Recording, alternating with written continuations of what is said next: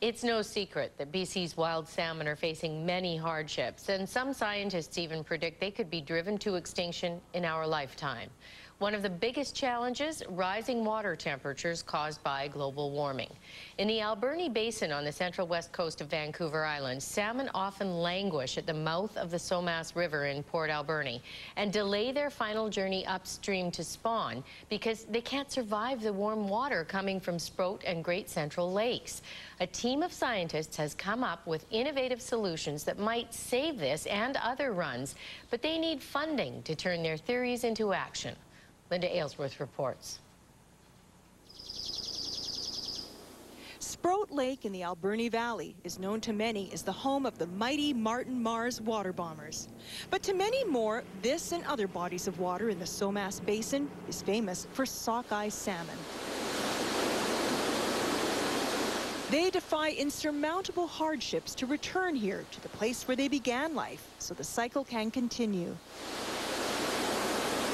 They come in Alberni Inlet, swim up Alberni Inlet, and come up through the stamped Somass Rivers, and then they'll climb into the lake, and then they'll sit in the lake for 3 or 4 months after they've entered it, and they'll just sit there and slowly mature, and then they'll spawn in the fall. Once they reach either Sproat or Great Central Lake, life is easy. It's getting here that's hard, always has been. But these days, salmon are being challenged by an added obstacle, global warming. And so you get very hot water going in the river down to Port Alberni and to the Alberni Inlet. So the sockeye, when they come up into that warm water, if it's over about 24 degrees, they just die instantly. They just can't handle the heat. More and more often, the sockeye must wait at the river's mouth in Alberni Inlet.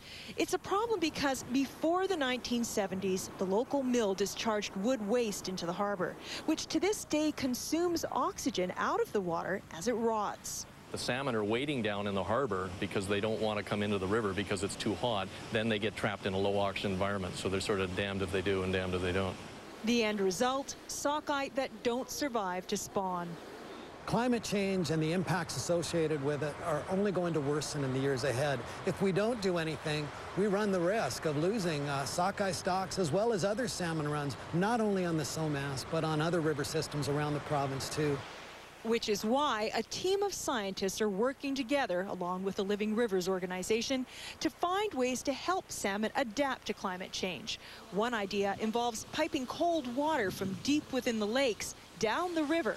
Sounds simple, but you sit down on a napkin and draw it. The hard part is making sure it happens. And nobody's tried to upwell this much cold water and duct it into the river before and have it work. Another innovative idea involves helping the sockeye navigate through particularly difficult obstacles like fish ladders, something they usually don't attempt at night. They just either can't see their way or they get lost in the turbulence, and they actually end up as pinch points. And when that means they're in the river longer, they're more susceptible to mortality when those water temperatures increase. A potential solution? Turn night into day.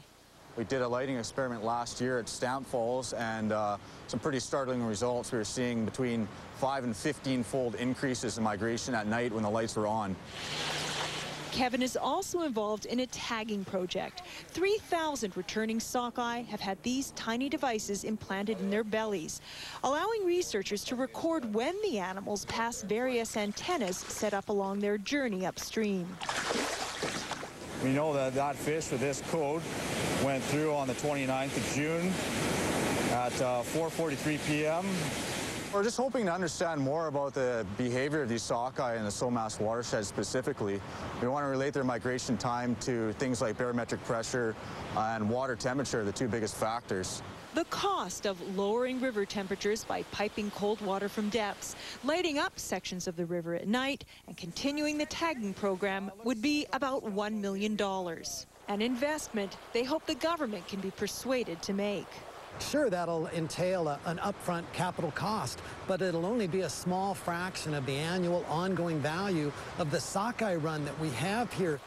A run that is the largest on Vancouver Island, the third largest in the province.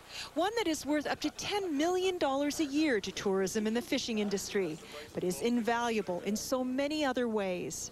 My hope is that our children and theirs will be able to come to this river years from now and see sockeye en masse swimming upriver as we've seen today. And if that happens, I think that'll be wonderful. I think that'll say a lot for the fact that we chose to do the right thing when we could.